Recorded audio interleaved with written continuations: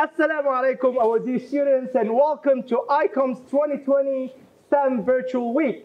Before we start, we need to make sure that we all know what STEM stands for. So S stands for Science. T stands for Technology. E stands for Engineering. and M stands for Mathematics. It is going to be an amazing week, inshallah. I encourage our dear students to participate in as many activities as you can.